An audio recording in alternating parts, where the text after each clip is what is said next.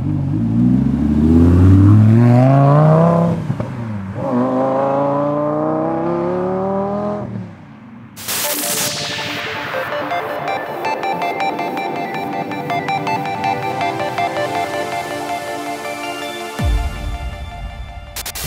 everybody, today I am driving a Lamborghini Gallardo. Now that is not actually going to be something that's very unusual for me anymore, as I'm lucky enough to have just purchased one.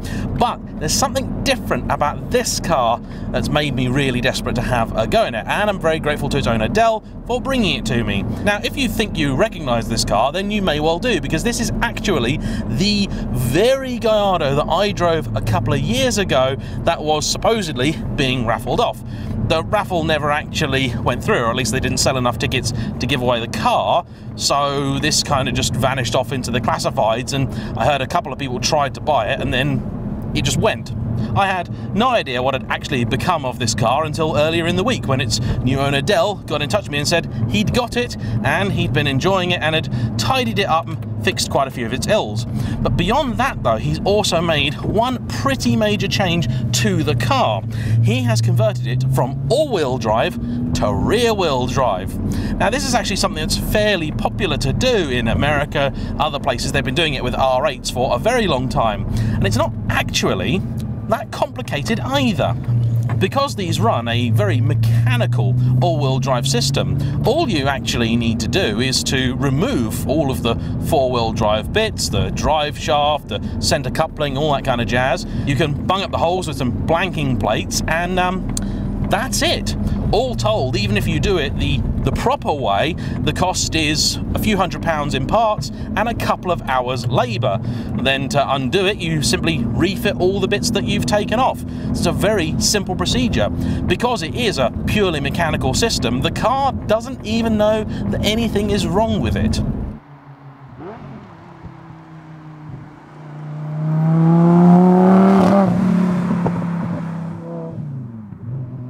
The purported benefits are a 65 kilo weight saving, chiefly over the front axle too. You get the purity of a rear-wheel drive car, so there's no longer any power going through the front corrupting the steering.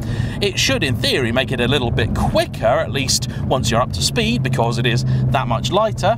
And that's about it really. But those are some pretty big changes, and one of the things about the Gallardo which isn't brilliant is its steering feel, so I'm really keen to see how this changes things. This isn't actually the first two-wheel drive Gallardo that I've driven, because I did take out Damien from the Car Guys Balboni, which also had a manual in it, and that car though was a bit sketchy. I think there might be some setup issues with that particular car, because it was all over the shop. This one feels a lot better set up. I've also been using this to note some of the things wrong with mine. I am filming a video on all the issues with my car actually tomorrow in real time.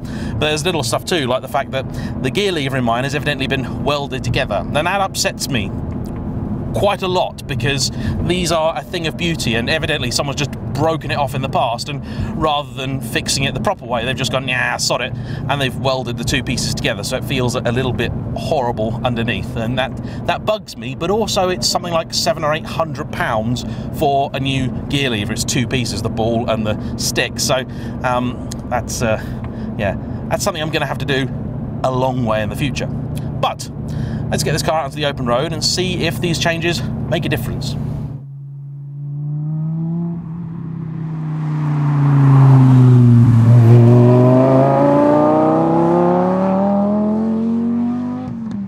You may also be able to hear one of the differences between this car and my own. At the present time, my car is running completely standard exhaust, including the standard catalytic converters, which will be coming off. This one has high-flow sports cats and a Quicksilver exhaust. Let's see what that does.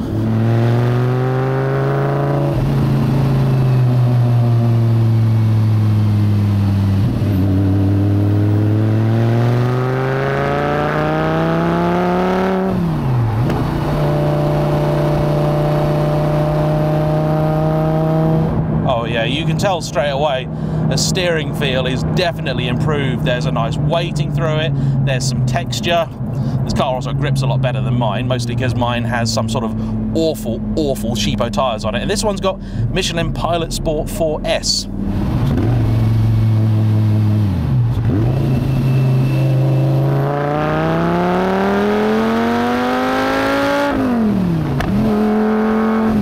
Traction certainly doesn't seem to be an issue when it's dry. In truth, a car like this, you're always going to give it some respect. 500 plus horsepower through 2 wheels, or frankly even through 4, you do need to exercise some caution.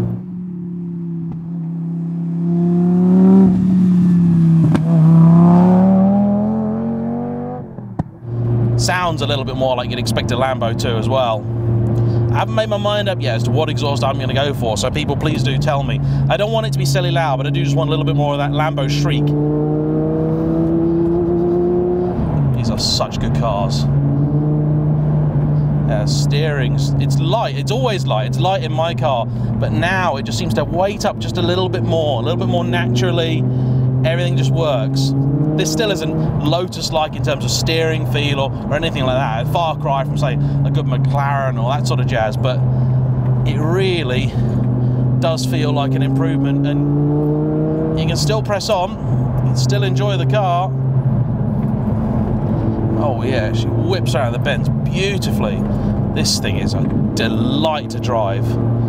I was gonna say I gotta get me one of these, but incidentally, I already have, so that's that problem solved. I've just got to make mine as nice as this. I've also been talking with its owner Dell about the random nature of Italian car parts prices, because some of the stuff in here that he's had to replace has been really reasonable. Some of it maddeningly expensive. Compared in fact to some Audi parts prices, a lot of the stuff in here is actually quite reasonable. Some of it not, but interior trim pieces by and large actually are really, really cheap. Big pieces of the centre console, like 40, 50 pounds, stuff like that. It's actually really good value. You'd expect them to be hundreds, and they're not. Gives me hope.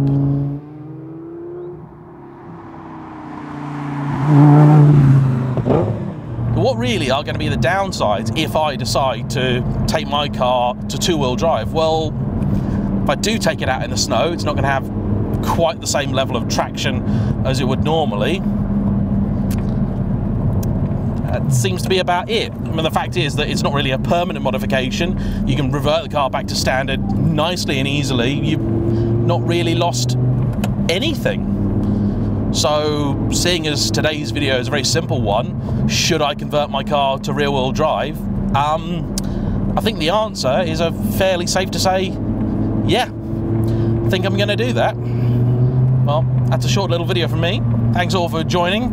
Thanks to Dell for bringing his car out. Lovely to see it again. I'm really glad to see that it has actually been treated and kept in the right way and has had the love thrown in its general direction that it certainly deserved.